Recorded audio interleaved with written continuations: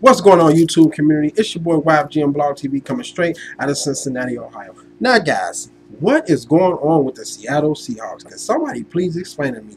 Because these guys lately, these past couple games, they haven't been playing like the defending champions. They haven't been playing that hard defense that we are used to seeing these guys play. And the offense really has not been doing too much at all. The beast has not been the beast. Now, I don't know if this releasing of Percy Harvin, if it's going to hurt them down the line, but I will say this. I don't understand why they let this guy go. I mean, okay, he has anger problems and stuff like that. I understand. But this is one of your best weapons against any team, whether it's on the punt return, kickoff returns, or just having another offensive weapon. So I don't understand why they got rid of him. Maybe they're trying to free up cap space because, you know, Russell Wilson, this is his last rookie contract, the end of his contract, and more than likely he's going to get signed to a lot of money. I don't know if it's that, but, man, I think with the loss of him, this team is just going to go downhill from there. Now, I'm not going to give up on them yet, but as of right now, they look very vulnerable. They look very weak, and to lose to the St. Louis Rams, it's not a good look.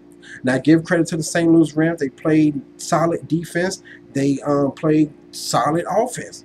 But the trickeration play that occurred, I never saw that before in a day in my life to happen like that. They fooled the mess out of the Seattle Seahawks. I never saw that in history of the NFL, the way they got tricked. If you guys didn't see it, look at the highlights. One of the best trickeration plays I've ever seen, because they thought one player was getting it, but then you end up getting another player getting the ball on the whole opposite side of the field. So that was just amazing, just great.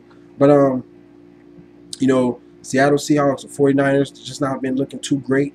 Now, I thought the 49ers was looking like they was coming, but then they get blown out by the Denver Broncos. The Seattle Seahawks, you know, I'm pretty sure they might get it together, but they need to hurry up and get it together, because they try to repeat as Super Bowl champions.